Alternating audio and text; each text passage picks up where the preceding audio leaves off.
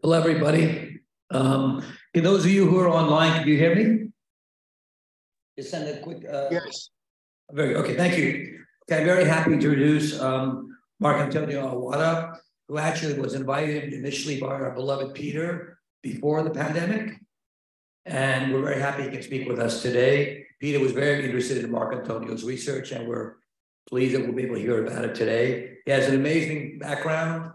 He worked in quantitative equity and convertible bond trading at Morgan Stanley. He also worked on the sell side at Chase, BNP Paribas and Dresner. On the buy side, he's been a PM at Sanofi Group, Valley Asset Management, and also Alpha Investors. He's a PhD in theoretical physics, true rocket scientist from Imperial College in London. And right now he's head of research and data science at the Harvard Digital Data and Design Institute, which I guess is part of the B School. Is that right? Part of Harvard Business School, right? Exactly right.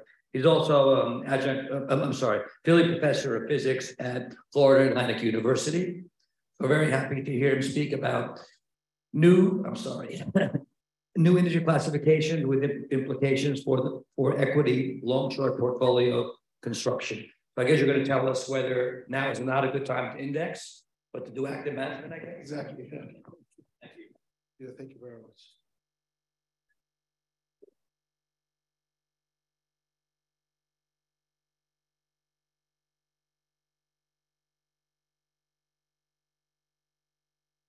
James, yeah, okay.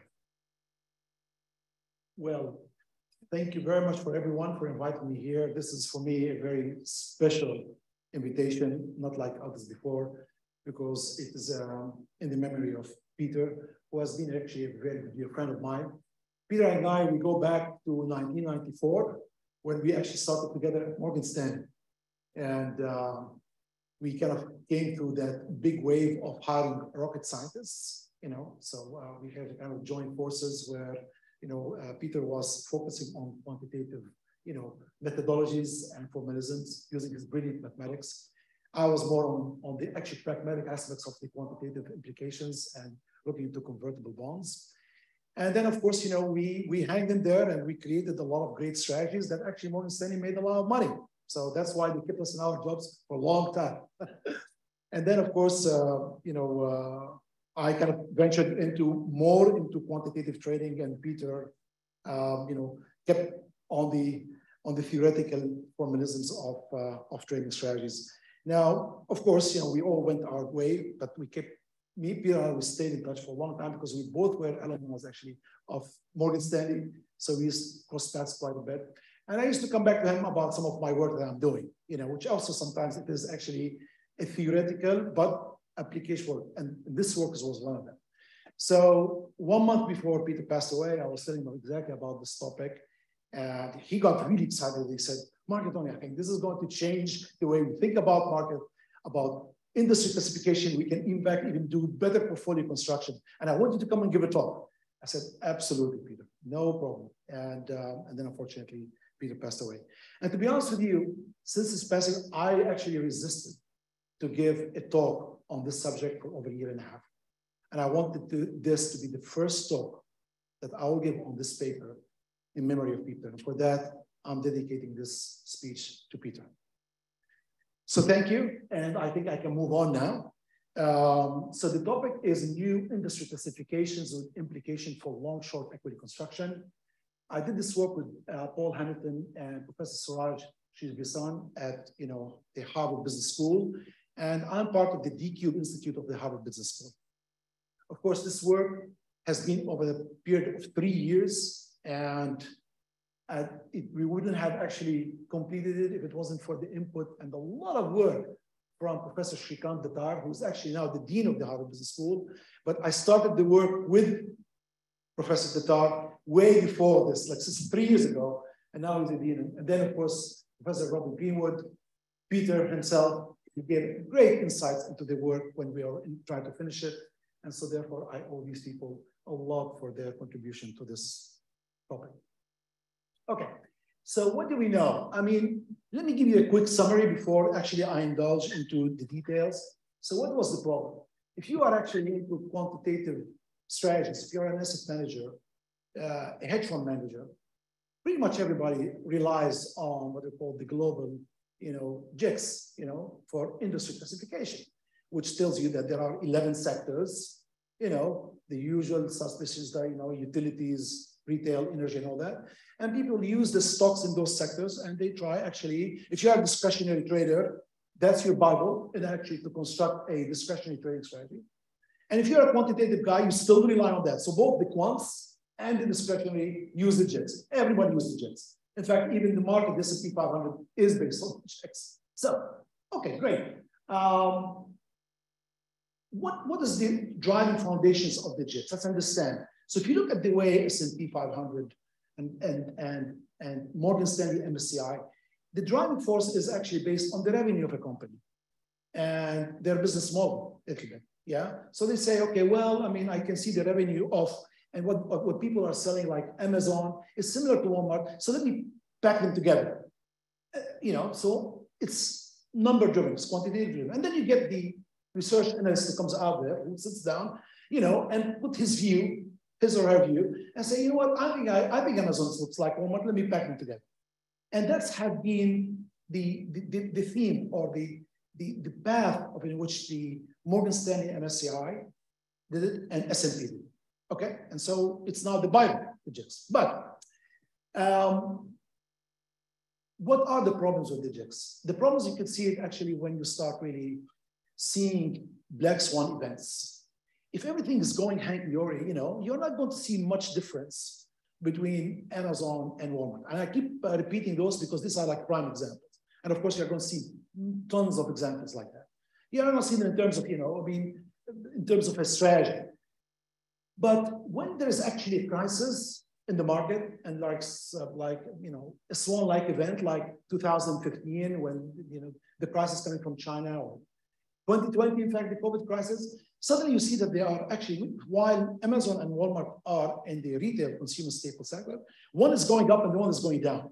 So something really broke off. So why? Of course, if you are a discretionary trader or an asset manager, intuitively you say, I can look at Amazon, it looks like a technology company. Walmart is not really a technology company, it's still a retail company.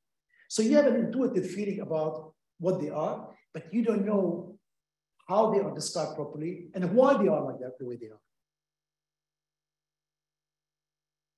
So let's take actually, again, an example, and that's from real life. So if you are actually someone sitting at one of those, big trading houses, Millennium, Balyasny, all those guys, you have everybody's doing statistical arbitrage, yeah? And so this is coming from my actual real life experience. This is not a theoretical word. And Peter Bessel said, told about it, said, okay, I'm not going to be able to prove that, but I like the proof you did in the end, but I believe what you're doing. So that's, I think, one of the key points, that if you are a one trader and you are actually doing pair trading, and you've been making money on, let's say, Amazon and Walmart, because they happen to be in the same industry, you are following the religious book of the GICS, suddenly you start actually finding that actually your trading strategy is losing money, and you don't need to be a rocket scientist to actually find out why, because you look at the correlation between them. And I studied in 2013 just to make it as well, and you see that the correlation actually between them start breaking down. They don't correlate. They don't have the same dynamics. So why the GICS keep insisting putting them in the same industry, in the same sector? So you could tell, you could feel that there's something not right. Okay. Then the World Quant, which is another big hedge fund, out of $15 billion, their guys in 2020, just when we were doing this paper, came and said, for God's sake, can someone save it out from the GICS? The GICS doesn't make sense. How could actually in a world we live in where companies ever constantly changing because of technology and AI, things are changing. We are not seeing that change effect correctly among companies in part of that sector. So definitely there was a problem, a profound problem, that even practitioners and practitioners in the industry could see it, they could smell it through the losses on their book, and there wasn't a trick of how to solve it. So they tried to do smart things. They group things differently, but like almost blind leading blind. They don't know what is the actual mechanism that you need to group stocks that the GICS doesn't do it for you correctly. You think, Marco, that the GICS and the MSCI are pretty much the same methodology? Same methodology. It's all, this is very important. And this is going to be crucial. This is the world we are going to live in. So you see at Harvard, for example, one of the biggest things we are focusing on is what we call social sciences, unstructured data, contextual data, because we genuinely see that there is information in this data. There are insights that outgun numbers, language, texts. But, you know, of course, to do that, you need firepower. You need new types of algorithms, new types of mechanisms, which unfortunately 20 years was not available. Now it's available to the course what I call machine learning. Okay. So where is the problem? How can we go about the problem? So Shrikant, myself, who's now the dean, and Paul, before actually, so we have like, there's like 5 people who got involved in this. So, okay, that's back in 2019. And so I was actually still in the trading operation. Okay, yeah. I don't know how to put, okay, here, let's see. I don't get that. I don't know what's going on there.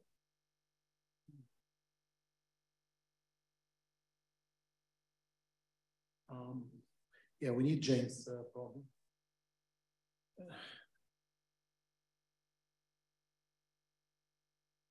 Yeah, I don't know actually here how we can navigate out of this here. Oh, there's a mouse here. Let's see. This thing, James. That's my, okay. Okay. Go back to the show. Okay, very good. Okay, fantastic. Okay, very good. Okay, and let me go back. Go back. Yeah, okay, very good. Okay, good. So we were thinking, okay, now, well, then how can we really know about these companies? Well, the best source for us is actually the 10K filing by the SEC. It's incredible because every company in the United States and similar in Europe, every year they have to file about their business model, their business description. So if you look, in fact, at Amazon 10, 15 years ago, you would see over time how their business models change. So in fact, forget about indulging in the quantitative number, go back to this 10K filing and the answer lies down there. A company tells you about their identity, tells you who they are. Walmart will tell you who they are, IBM tell you who they are, Walmart tell you. Now, of course, that's a good sign. We have thousands of and millions of newspapers, you know? So how are we going, therefore, to extract this information out of the 10K filing? So what we are talking about here, therefore, unstructured data, you know, in compared to structured data, which is quantitative. And now the question, the key question, how can we extract insight and information out of structured data? That is the advent of what I call, you know, topic modeling, statistical supervised learning, and machine learning. That's the power that we are witnessing today, which what you're seeing with GPT and all that. It's all that contextual power. So, of course, from that, you can conclude something, yeah? You could say, well, you know, the MSCI and S&P and Morgan Stanley have missed a big chunk about this information, but they can find it. Now, they didn't do it deliberately. I think they just, maybe they didn't have the capability, I would say 10 years ago, to do that. But now we do. So now you can't anymore. You would not be forgiven just say to ignore the information from the taken filing. So you have got to go to taken filing and try to learn what is a company's identity. And that was the biggest thing that we have spent actually years, 3 years to extract that information. Okay.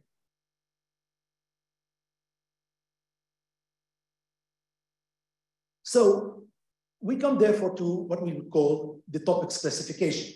Okay, so this is what is alternative to the GICS. So the GICS is based on structure, quantitative number. The topics is based on unstructured data, and the objective is to use machine learning algorithms to try to extract that information out of it. And we call it topics, you know? And people who are familiar with probably LDAs, HTTPs, and all these, I don't want to go details, they would kind of understand that this is now the modern day technology to kind of take the information out. Okay, so what happens in this here, the new insight, the first new insight we found out is that, you know, a given company now, and that's exactly answers the cry out of World Quant and many asset managers, is no more sitting in one sector. You can't say a company belongs only to one sector. In fact, a company can belong to multiple sectors because now we're looking, the topics modeling allows you to give probabilistic weighting, now, you know, to allocate a company in different sectors. Okay, so. Barra did this many years ago. Pardon? Barra did it very did this many years ago. But I think the revenues being used as the divided factor. Exactly. Yeah. Exactly. Yeah. Here it's different. Here we're not talking about it. Here we're talking about how a company describes itself. And here that a company keeps changing year after year. So what Amazon was talking about itself in 2000 when they're selling books and records, it's different than the Amazon that's talking in 2020 and 2022 when it actually has AWS. So you can see the evolution. Okay. So now if we talk about Amazon now, and if I actually want to see what is its probabilistic weighting, you'd find actually 15% in consumer discretionary, while 80% is in information technology, 4% in financial sectors, and you know, because and a little bit in consumer goods. On the other hand, if you compare it to Walmart, you find actually 43% in real estate. That was actually, I gave an interview at Harvard. For me, that was a shocking news. Yeah, why real estate? Because they own so much buildings and lands that is actually a source of income and revenue for them. You and I wouldn't see that through their business revenue, but because actually they are a real estate owners. Yeah, and not their own store. Yeah. Yeah, but that's the way they describe themselves into their thing. So do they charge one subsidiary rent for the others that own the real estate? Yeah. I think that's what that's the way they describe themselves. And the majority of their revenue, you would think is coming from the retail. It's coming also from real estate. And someone actually wrote an article when we published it, is Walmart a real estate company? Yeah, and I have a reference for that. Just independent. It was actually mind-blowing. Seriously, for us. So it's amazing. And you'll find, in fact, 28% consumer discretionary, 17% manufacturing essential goods. So you can see fundamentally now, Amazon and Walmart, from a risk profile point of view, completely different. They have different allocation, different probabilistic allocation. And so therefore, as an investment manager, as a hedge fund manager, as a big bank, you have to think completely different between these two. And that applies across the S&P 500. You'll be shocked to see how many stocks are actually generally different from each other. Okay. So what we found actually through the I would say machine learning algorithms and skipping all, and this is all in the paper which I'm happy to forward it to you. You can see all the data, that there are actually 15 topics. It's like 11 sectors, we have 15 topics. And and these topics, some of them have some sense of familiarity with the JIC, some of them are different. So this is like, I would say, the big matrix. So this is the topic, 1 to 15. And here, what I would say, we label them. Yeah, we get the names so that actually people can relate to them. So you can see, actually, the topics does have utility. Yeah, and it intersects with the utility of the JICs with 7 stocks. But there could be actually other ones, like energy here, have 27 with energy, but it's still with industry.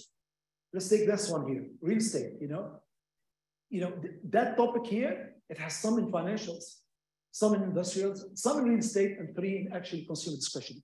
So there's a hybrid, yeah? Because now the mechanism of the calculation is much more distributed. It's not anymore belongs into a single category, yeah? So some of them, they have one-to-one mapping, some of them they don't. Like here, for example, you have healthcare, and like here, 6, for example. Manufacturing and consumer discretionary. There's nothing anymore like consumer discretionary and manufacturing. There's a hybrid between them. And you can see that here, 6, 24 industrial, 11 in consumer discretionary. 11 stocks is the S&P. So this is how we actually group them. So therefore, in the topics modeling, the grouping of stocks have completely now changed, fundamentally changed. Some of them they match with the JIC, some of them They have nothing to do with the matching. I have a question though. Let's take example, or let's take example, one of the companies in the energy gig sector, right? Yeah. One of the 27, right? Yeah. So that company has got a bunch of weights in your tokens, right? Yes, yes. So how do you do the, what I understand is like, that company, let's say that company, let's say, was 50% energy, oil and gas, and 50% real estate. How do I see that allocation? Yeah, here you don't see. Here is it. There's another matrix which we created. I hope I got it. Okay, I'm going to come to your point. But now here actually visualization, you like visualization, how each topic looks like. You know, you look, for example, the financial, yeah, topic 15. The majority of it is bank, so it's a big word. There's a lot of actually long lines. So what does the topic does? Topic modeling is actually it looks into each 10K filing and look what are the words that are common, you know, among all these different stocks in it, and it will group them together according to the topic word, which is actually described into their business description, and then they group the stocks and maps those stocks to those topics. Yeah. Now coming to your weighting, so this is like, for example, it shows you, like this is energy. It talks about drilling, pipeline, transport, you know, field exploration, crude, you know, petroleum. You know that this is actually an energy sector. That's how you would actually be able to label. So from the grouping of words, you'll be able to label it correctly. Okay, now coming to your point, this is what you're talking about. That's the other. Unfortunately, I don't have the link here, but there's a link which actually shows you each stock, how it belongs. So let's say here, so let's see if I can, here, for example. Amazon, I see Amazon. Where is it? Amazon. In the middle, a little bit lower. Here, yeah, fantastic. So you see, Amazon. So in the JIC sector, it's consumer discretionary. In the sub-sector, it's called an internet and direct marketing retail. For us, no. Amazon now, let's look at it here, okay? LDA probability. The first maximum likelihood, then LDA probability. Yeah, this is like the probability of, this is the measure of the probability of the distribution of the words within each topic. Okay. But I think what I'd like you to focus on here now is this here, like data of Amazon here. Look at here, for example, in this case, 80% of Amazon is in T4. This is information technology. 15% is in T9, in T11, yeah? And this is, if you look at our labeling, T10 is actually what I would call consumer discretion. And so on. You look at Walmart here, yeah? You can see here, 17% in, like 43% is in T9, or I think, yeah, T9, which is actually real estate, 20% in consumer discretionary, and 17% is in T1, which I think in manufacturing and products. And now the key thing that all these products equate, they sum to one. Yeah, so it's great. So now you actually solved a very important problem that actually a stock, a given stock, no more is allocated in one God-given sector. It's actually distributed. It's up to the risk manager and the trader and the quant trader to decide how he wants he or she to do the allocation and correct it and trade it out. So it has a very powerful implication in terms of the market. Of course, you'd say, wow, okay, this is all good, but how can you prove? So now here's where work like Peter would jump on me. Okay, great, Marcantonio, but can you actually prove that your topics is much better than the JICs? Can you actually mathematically prove it? And we did. That's why I said this work took over 3 years, because we really need to dig into what kind of mechanisms, what kind of factors we can prove one is superior to the other. Okay? So the first thing we looked at, and this is a work done actually by a group of financial researchers. The reference for them in the paper is they looked at something similar between the JICs and other indexes like the SIC and all that, other kind of, and they use what they have called the fundamental role factors. These are, numbers that represent stocks, profit per earning, dividends, leverage, and here are they, returns, book to price. So what you need to do is actually, you want to take these and you want to look in each sector, how much a stock is close to their group of friends, yeah, within each sector. That closeness, which you can actually use a regression model, it will tell you what is the adjusted R square of a given stocks relative to a group, the average of a group of stocks. So that will tell me how much a closed stock in, let's say, consumer discretionary compared to a stock to a group on my kind of definition of the topics. That's right. So the distance, the similarity. See, the GICS doesn't provide similarity. It does not tell you how close Amazon is to Walmart. It doesn't have that mechanism. Here we do. And so we're able to measure that. I take the cross-sectional average. Yeah, you take the cross-sectional average of all the group of stocks, close, and try to actually rest against one of a given stock. Yeah, so one stock against the many. And you keep repeating that.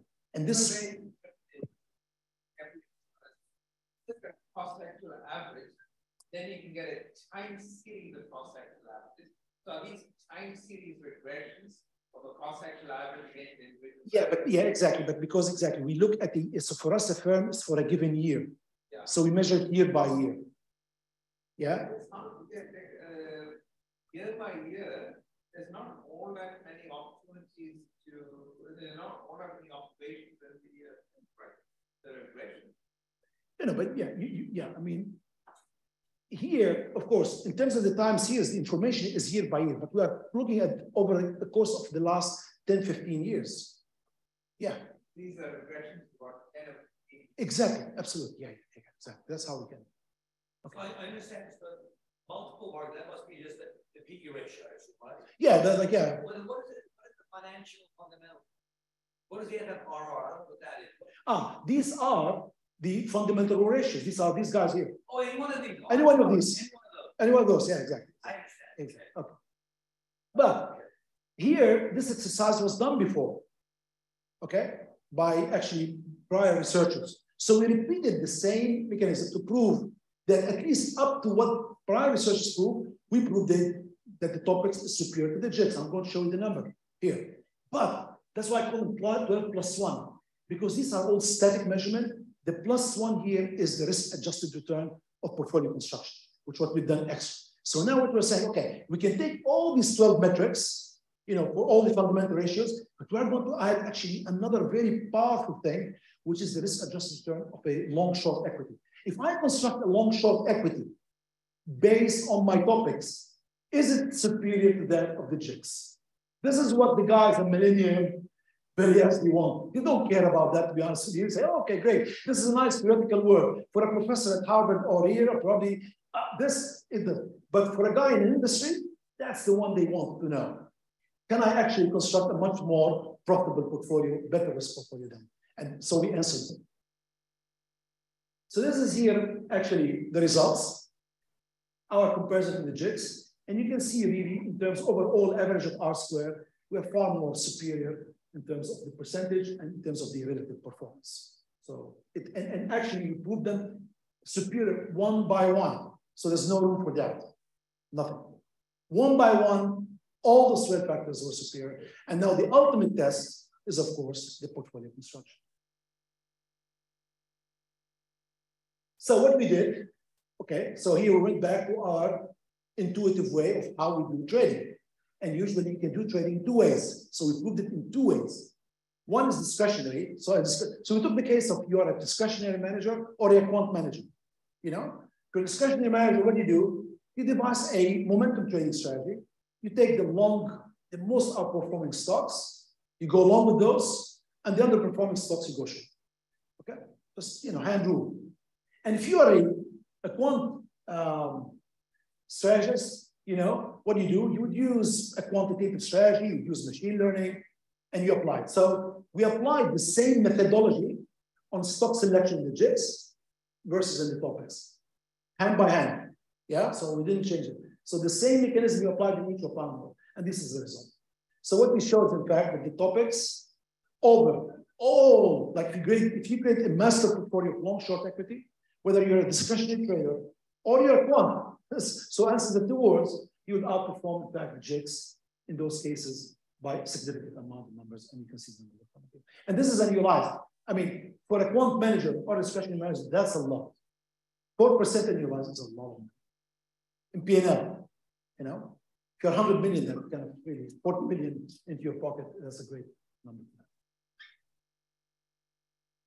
So that was also, I'd say, quite a lot of extensive work. We used a lot of, okay, now you might tell me, and I'm critical, look, we heard about machine learning and all that. We try, of course, to, in our proof, to make sure that our answer does not rely on a specific model in the proof. So we use a lot of ensemble modeling to make sure that it's actually independent from the model that you're using. So ultimately the result is modeling variant, which makes it factual.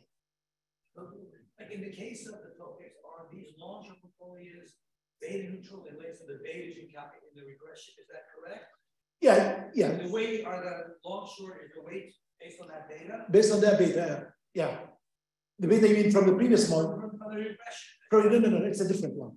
This is that beta is for those 12 factors. Here, it's a completely different structure.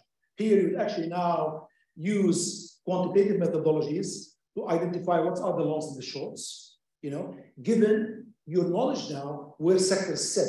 So like now for me, when I do a sector neutral long short, in the GICS I know, I take the sector and I take long and short. Here now I have a different sector definition. So my long and shorts are different.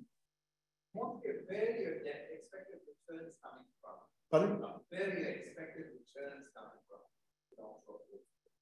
It's coming from actually taking a specific long position and a specific short position and the performance, the return price action of the longs and the shorts.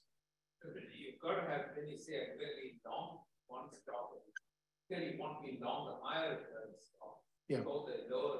Exactly. Forecast of return stock. What is your forecast based on for future return? Well, of course, I mean, in this case, there is nothing here. What you are trying to do is essentially look at a performance of a given stock, across time, yeah? And you're trying to make a prediction based on the latest performance, from your model, because you're doing back testing. You're doing a financial time series back testing.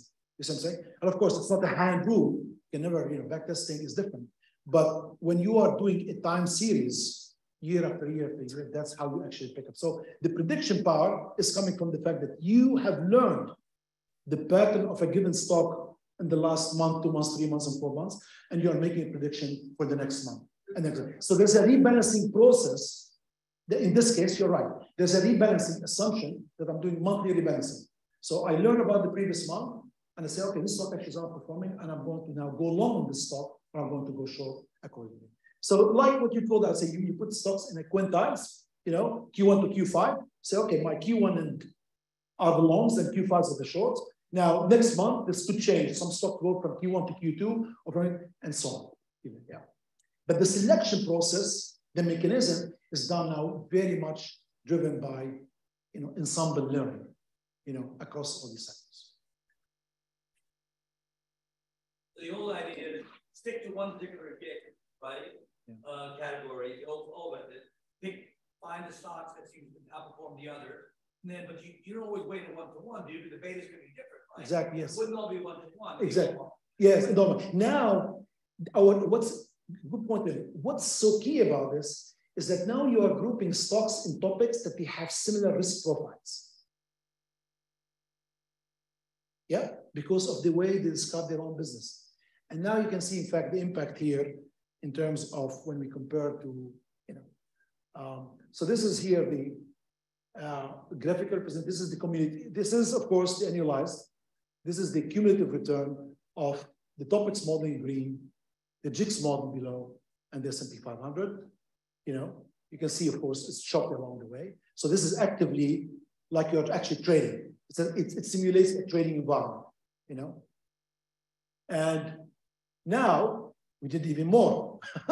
So, okay, we proved it across all the stocks. Let's now actually compare them sector by sector, where there's actually similarities in sectors. Let's see, in fact, if we take a sector portfolio in the topics that's similar, let's say utilities or energy, does it actually outperform that in the GICS? So we are zooming in now. We're not satisfied by just like looking at the full master portfolio. Yeah. So because you can say, okay, let me take all the S&P 500 stocks and let me go long short. Now I say, no. We want to do even better. Let's look at those sectors where there is actually similarity, energy sector and utility, healthcare, do we see them, they actually outperform within the sector? And the answer is yes. That's actually, that was the finale, for us, that we could actually go to the energy sector and we can show the topics energy sector outperform that of the GICs, the same thing with utilities, the same thing with healthcare, and the same thing with technology, and the same thing with real estate. So that nailed it for us. We know now, we're very confident that now, not only you're looking at the sector level, where there is actually comparison, that there's outperformance also at the global master level.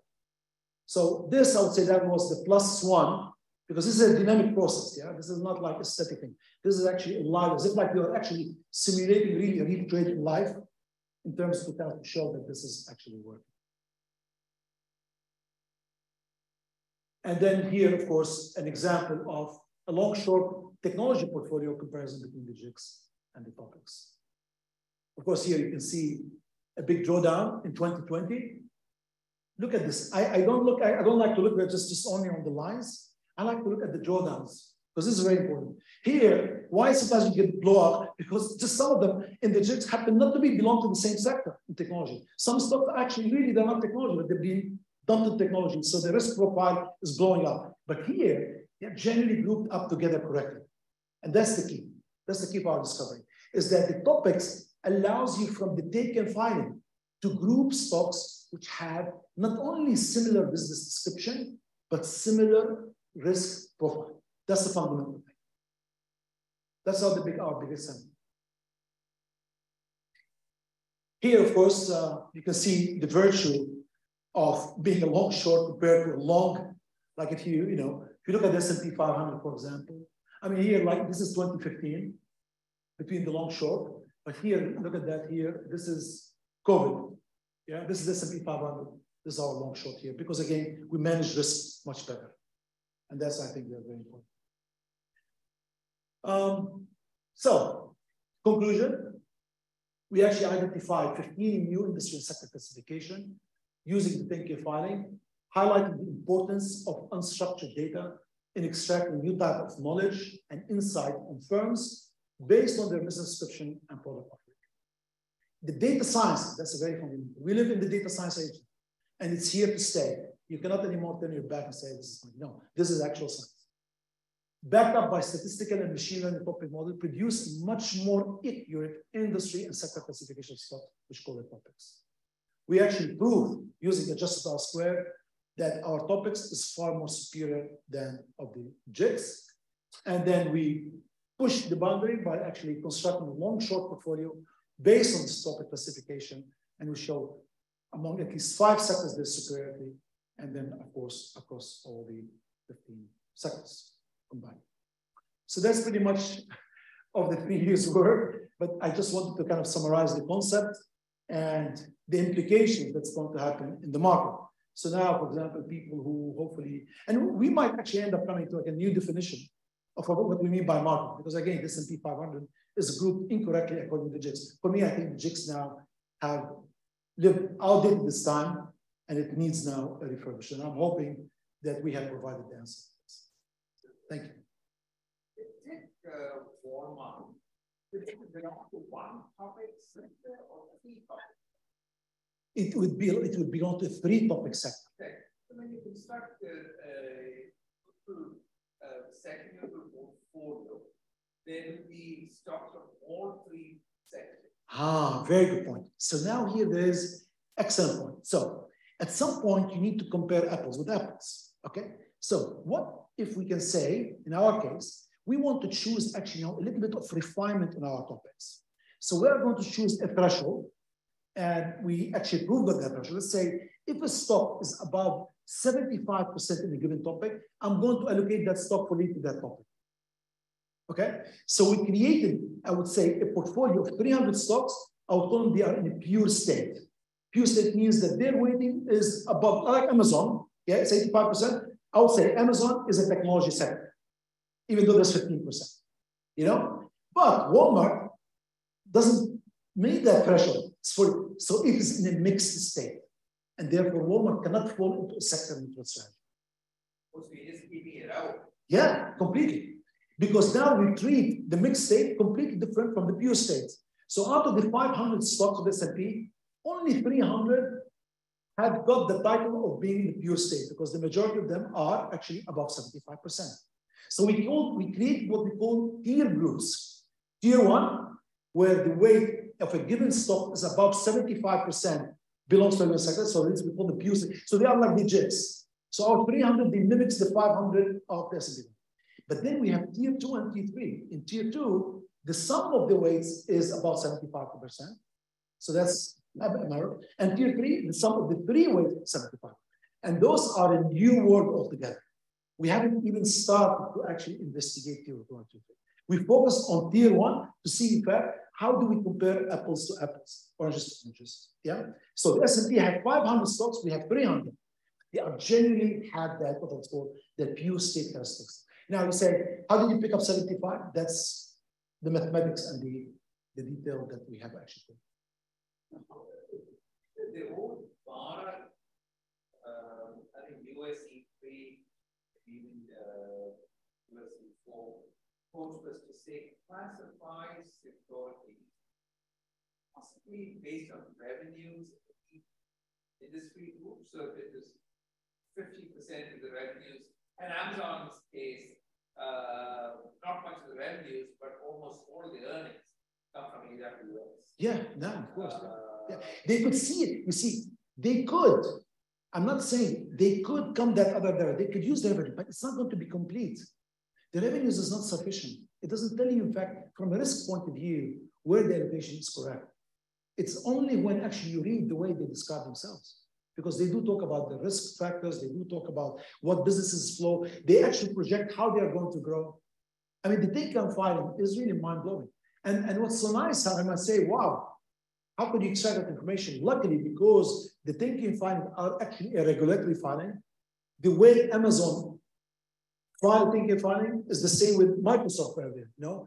They all have business description, risk profile, business description as well. So machine learning goes hungry for those and just suck the information out. It was very fun. It was extremely fun. And now, I can tell you, at Harvard, we have like, I would say, 20 professors that are just focusing on take-home filing. Some of them are using it now for climate change. Some of them are using it actually for AI hiring. I mean, it's really because it is like a Bible, take-home filing, because a company cannot lie about its identity. They can be sued. So they have to tell you the truth. The revenue doesn't always tell you the truth. You never know. It's numbers. But they cannot lie in the take-home filing. So you are going to get the key essence of a company's business description and its risk profile. That's I think. Find the two companies that had similar weightings across few sectors, right? Yeah. Let's say, would I expect to see a high correlation in the returns, daily returns? In fact, if I had to say, like, okay, Amazon is 75% IT, 20% retailer, 4% everybody else, right? Well, there was another company that your model allocated weights exactly the same. Yeah. Would I expect to see a very high correlation of their returns? Exactly. But yeah, that's exactly. Yeah. But that's the test of all those fundamental rho ratio.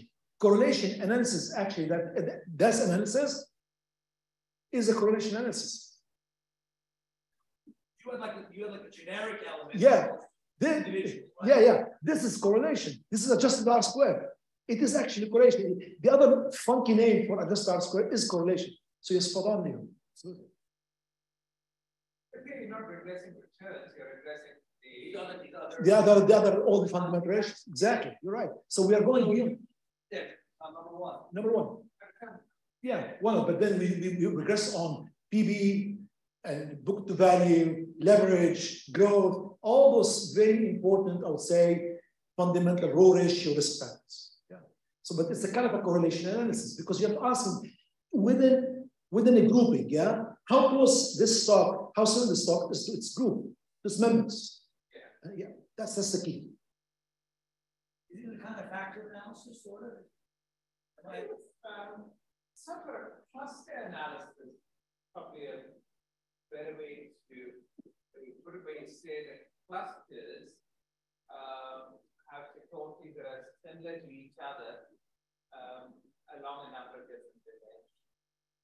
And there's some sort of metric that you apply to you can think of it as a graph, as an unbreakable graph, and each edge is labeled with some measure of similarity between the two things. Oh, so the vertices are the companies, and the vertices are the company vertices. Yeah, but that said, in this case, it seems to me that what the label in the edges will be derived from the formal description. Exactly. Correct. And then what you hopefully have is, if you derive it, if you weight the edges, label the edges this way, and find some sort of minimal set of some cluster decomposition, you'll find a bunch of it. Think of it as a covariance matrix, but you got these diagonal blocks. Okay. And we use highly correlated because the off-diagonal blocks are linked. So here, the clusters, it's a correlation. There are these similarities based on the 10K description, and the off-diagonal blocks have weaker similarities. But within the blocks, it's higher. Yeah, there's a bunch of things that are not just the descriptors that are higher, but valuations that are higher, financial ratios that are not higher, that are more similar. Correct. Yeah. Something though, I'm not convinced that they will be similar. Price to your book is very variable across even tech companies. Yeah. The price and then net operating assets, right? Maybe leverage also. I don't know. Leverage, but leverage is here. I know, It's here too.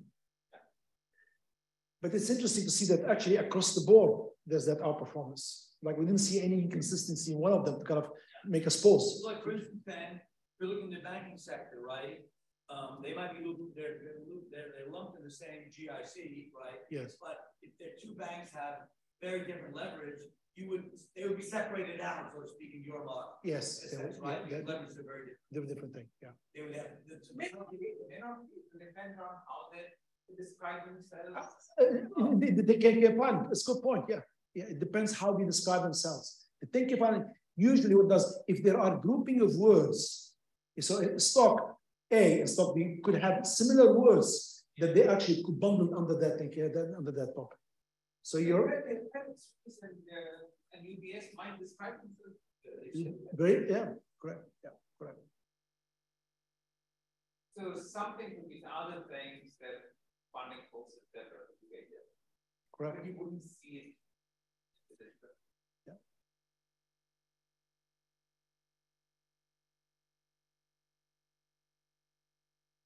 So I don't want to interrupt. Just a simple question about the 10K. You're extracting information from the 10K. You're saying it's unstructured. So how did you kind of make that a structured piece of data? Did you use like JSON files or something? Did you make API calls? How did you like train an algorithm on the data from the 10K? Yeah, because essentially you would extract out of the 10K filing what's called the words. Right, yeah. Right. So then we do a word embedding. That's the technical jargon. Word embedding, and that word embedding would give us a grouping where among the 10K filing there are groups of words that very close to each other, like as we see, and then like in this beautiful visual here, for example. Yeah. So this is what it is. That's the whole premise of topic modeling, is that it actually look at concepts and which out of those concepts are very close to each other. So here you look funds, credit, credit cards, loans, bank, payment. They have similar concepts, so it's groups, and there's weight associated with that, and so that's how it's because. And then of course, while you're grouping together, there's a mapping coming from the stock world to this. So then we would know which stocks belong here, and which one belongs here, and which one belongs here. And that's how we'd identify their allocation. Thank you. You can download the files in a bunch of different format, PDF format, but you can also get them in XBRL, or etc. It's a form of mark. And they're available actually. They think you find out public data. Right. So you can actually access them, and then you need to create the corpus, of words, and go through the usual word embedding, and you'll be able to start discovering those. There's a woman that I met at RPI at a workshop a couple years ago. Peter knew her. In fact, she spoke here in our seminar, but I missed it because I was teaching. Aparna Gupta, and she was on leave at the SEC to work on language recognition, whatever the right word is, or not just the 10K, but other releases other companies put out. I think their argument was, I think trying to get a better understanding of relative risks of companies, whatever. Yeah. Specifically was doing, what's the right, language recognition, whatever the word is. Language processing? No, NLP, natural language processing, NLP. Yeah. Release. Exactly. So now here we've gone beyond NLP. We are using what's called large language models, which is, you'll see it's blowing up like crazy now. It's like the Gucci, the new word. But while it has a dark side, there's a positive side of it. There is actually science behind it. There's a very powerful, as long as you have the technology and the right data, to actually really get some quantitative information out of it. And you can measure the accuracy. Here, while we present, there's a lot of metrics of how can we be sure that our result is correct. So there's a lot of accuracy measures that we have adopted to kind of give us confidence that at the end of the day, it doesn't matter what you do. You could use LDA as a topic model, you could SGP, you could use BERT, you could use Timbuktu, and you are going to come to the same conclusion. It is unavoidable. And I think this is where the weakness of the JIX and the S&P. And so hopefully when this paper is going to be circulated now, hopefully we can start kind of figuring out, and I'm happy to discuss it with you and any thoughts you guys have, because I think it will be very, very good to kind of push that. But I know, at least from the world I came from, which is the investment world and the trading strategy, they will be very delighted to do that, because they are crying out loud. JIX is not right. What's the right answer? I believe now we kind of touch base of what potentially could be the right answer. I'm not saying this is it, but at least this is something very much on the right path, in the sense you cannot anymore ignore unstructured data. You cannot ignore text. You cannot ignore information hidden in the, and that will give you new type of insights like those we have. And we can see already that there is improvement when you do portfolio construction and you do correlation analysis about the stocks. So we are very happy about that. Thank you. Thank you, guys. Yeah, you want to ask any questions from online? Yes, absolutely. Yes. Oh, there's one chat. Yeah. Let's see on the chat here. Absolutely.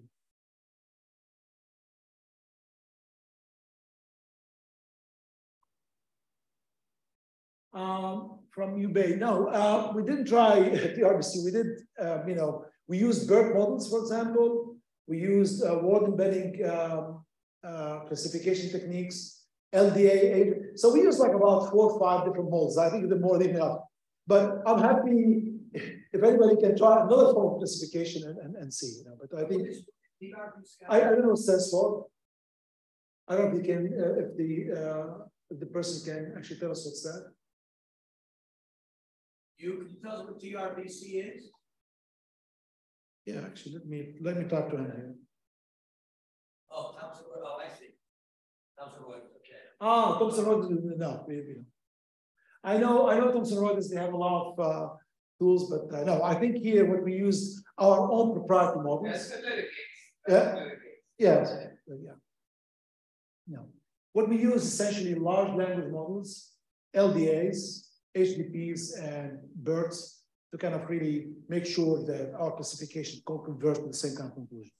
I wonder, let's take the information technology gig sector, right? Yeah. If it's got like 40, 50 companies in it? Yeah.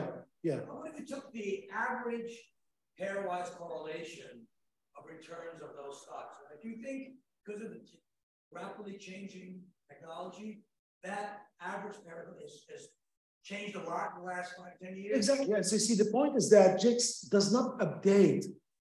It's not like the thinking finding where every year a company could change. And that's why we're using the thinking finding for actually climate change, because you can see a company is actually becoming from non-climate compliant to climate compliant. So that finding actually have information to that. While the JIX is pretty much static, unless there's a merger, an acquisition, they will go and change the company.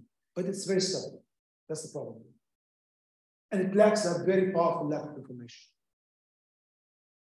And that's why I think this is there's a theme in this now, that as you move on in any kind of quantitative research, especially in the financial industry, you just cannot ignore anymore, unstructured data. You've got to include it because it could have the information inherited in it could be even far more important and powerful than actually quantitative data itself. Hi, can you hear me, Dr. Mark? Yes, hello, I can hear you. Yes. Yeah, this is Yubai, and the reason I ask why you have you ever used the TRBC is that I'm actually working in Refinitiv, so it's previously the Thomson Reuters. So I'm just asking that since we have this business classification, just like gigs, so have you ever tried to use the topics versus TRBC before? Or you only tried? Yeah, good question. No, we have not compared against the RBC. No, we have not.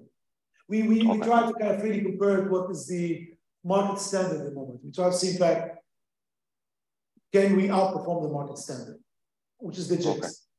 Yeah.